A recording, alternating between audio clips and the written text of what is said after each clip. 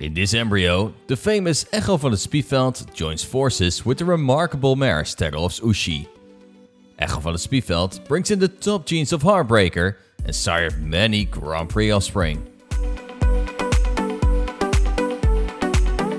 Sterrehof's Ushi performed successfully at 160 level with both Julia and Mark Houtzager. In addition, she was bred out of one of world's leading dam lines, the family of Gerli Chin. Her son Goliath S is already competing at international level and is nowadays successful under the Chinese flag.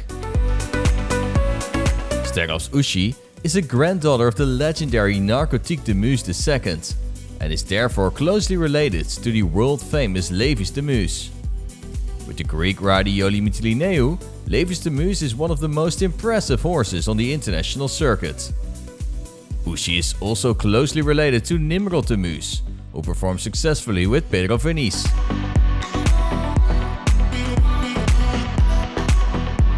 Another superstar from this family is Killer Queen VDM.